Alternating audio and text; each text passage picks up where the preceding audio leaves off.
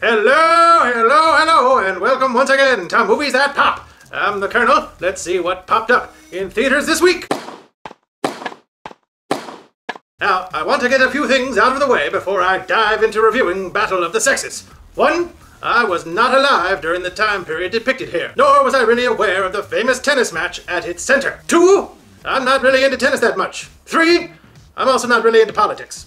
Okay? Now, regardless of all those things, I can tell you I quite enjoyed Battle of the Sexes anyway, because it's simply a well-made, inspirational sports drama about an athlete overcoming obstacles both on and off the field to ultimately emerge victorious. No, I didn't need to have been familiar with the real-life event to know how it all turned out. I mean, it's a sports movie after all. If it didn't end the way you wanted it to, well, then they probably wouldn't have made a movie about it. Now, the fact that it's so rousing, despite the well-worn sports movie formula, where all plot lines converge on the big game, is a testament to the direction by the team behind Little Miss Sunshine and writer Simon Beaufoy, whose credits include Slumdog Millionaire, The Full Monty, and 127 Hours, and especially due to the performances by a uniformly excellent cast led by Emma Stone, who, by the way, is just fantastic in this film. She gives a confident, surprising, physical, and heartbreaking turn, full of conviction and inner turmoil, as Billie Jean King. Now, Battle of the Sexes finds Billie Jean King at the top of the world of women's tennis as the film begins, and she's attempting to use that stature to secure equal pay for equal work.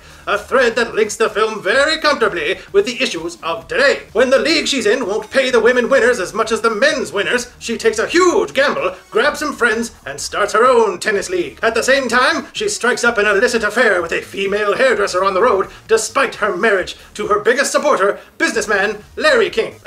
No relation. As played by Stone, King's journey of activism and self-discovery is ultra-compelling, without the kind of table-thumping histrionics usually associated with such social justice stories. It's all just very matter-of-fact. She just comes into her own as an activist, as an athlete, and as a woman, because she's following her own compass and figuring things out on her own. I think the greatest thing I can say about Battle of the Sexes is that for the first major passages, we're getting to know Billie Jean King and Steve Carell's Bobby Riggs, and more on him in a second.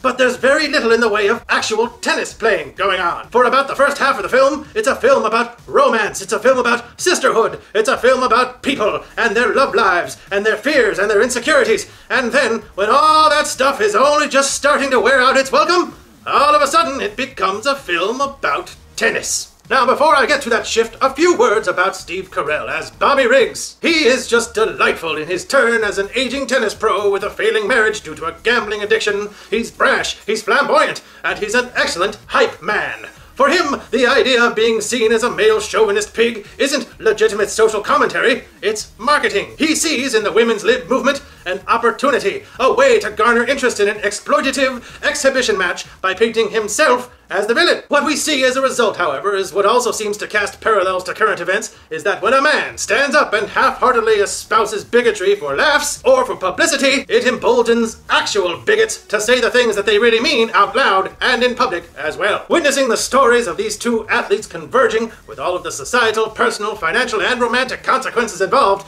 makes for some satisfying drama, and as I mentioned before, as soon as that starts to wane, as if on cue, the movie starts being about sports again. It goes back onto the rails of sports movie convention and cruises on autopilot, hitting all of the necessary beats on its way to a heartwarming and triumphant conclusion. I award Battle of the Sexes a large bag of popcorn. It's got all you need from a sports movie and throws in inspiring social commentary for good measure. This is an inspiring story told by a sure-handed creative team, and it even creates a minor miracle. It actually makes a tennis match exciting to watch.